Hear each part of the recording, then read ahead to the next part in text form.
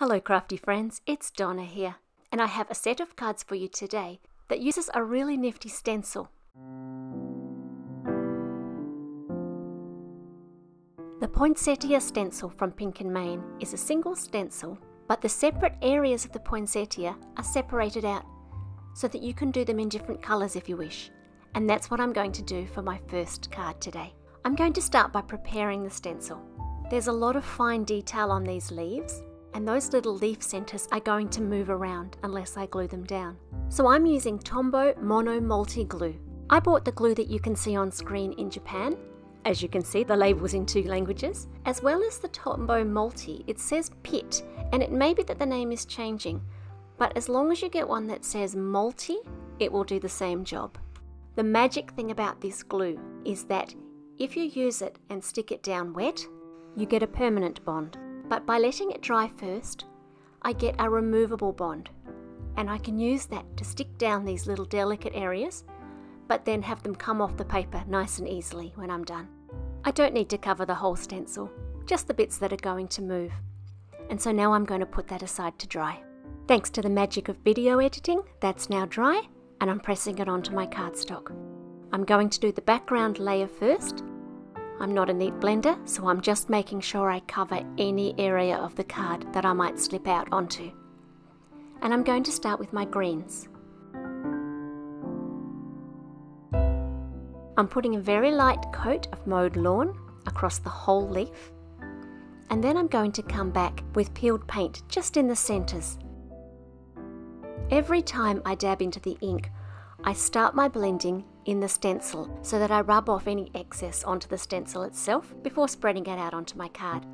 And I can go back and use that extra ink in the middle as a palette and pick some more up and keep going until I'm happy with the colour.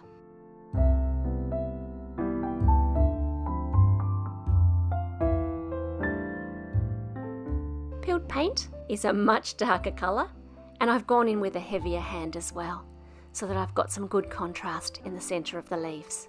Possibly more contrast than I was expecting on that first leaf, but we went with it.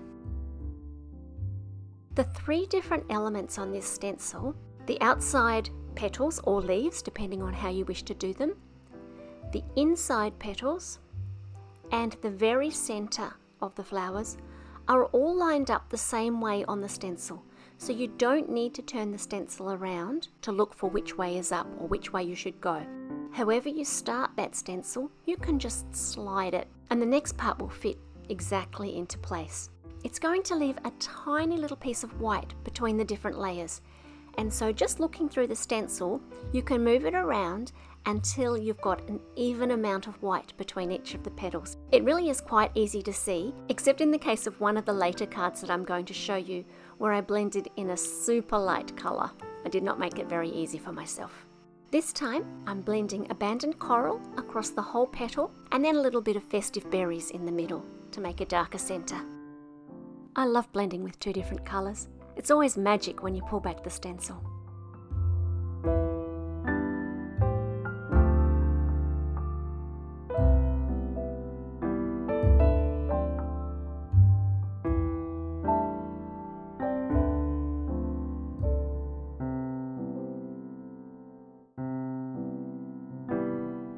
I keep brushes for each colour family, and you can see by the tape on the handles which family they're for. And what I was hoping to use for the yellows was my Pink and Main Ergonomic mini blender brush.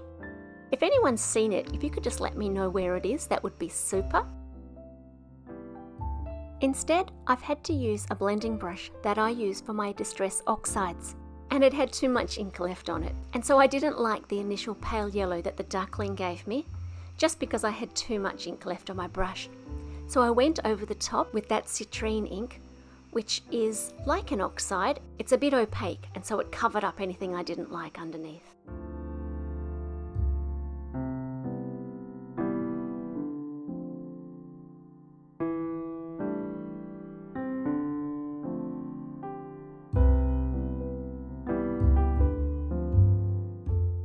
You can see here how the stencil just slides into place. I forgot to show you earlier while I was actually doing it.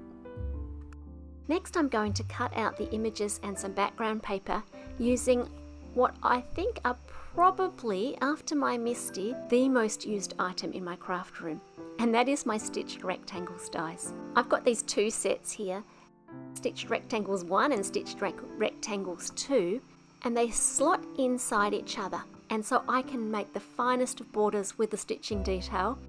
And anyone that's been following my videos for a while knows that no card by me is complete without a stitched border. The sentiment today comes from a stamp set called Winter Cardinals, and I've been using these sentiments a lot, as well as the birds. Something about how chubby they are that just makes them really appealing to me. In order to stick the layers down, I've showed you this trick before, but I thought it was worth repeating. Sometimes I use glue, but if I'm using double-sided tape, I peel back and fold the 2 diagonally opposite corners. Then I hold it by the other 2 corners and flip it over and line it up. Those little tabs where I folded actually hold the adhesive off my background until I'm ready to press it down, and then it's simply a matter of sliding out those tabs.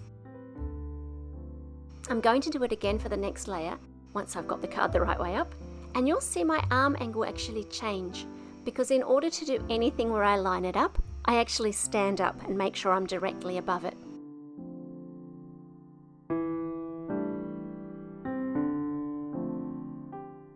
I'm just going to give you the world's quickest run through of a couple of different colour schemes that you might like to use. For this pale card, I've used duckling ink on all of the petals, and then I've just put the lightest touch of peeled paint on the centres of those leaves before putting a heavy coat of peeled paint in the middle to make the centre.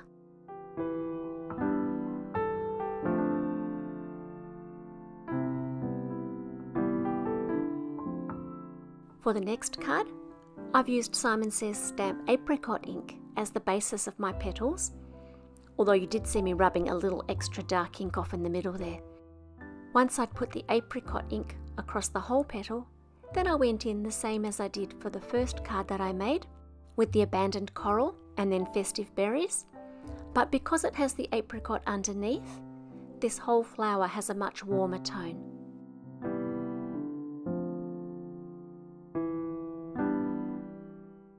And because this one's much darker and brighter, I've gone with a very bright yellow centre this time. By now my paper has definitely given up the ghost, and a couple of those little leaf centres are actually ready for a little bit more glue. They've been on and off the paper more times than you actually saw in this video. When I go back to make more cards with this stencil, and I definitely will, this has been a lot of fun, I will just repeat that process of gluing up the back a little bit before I start. I hope that you've enjoyed this video, that you'll stick around for more by subscribing. I'd love to hear what you think and whether you're doing Christmas cards this year. And if so, what are you doing? Until next time, stay safe. I hope you get some crafty time, and I'll see you again soon. Bye for now.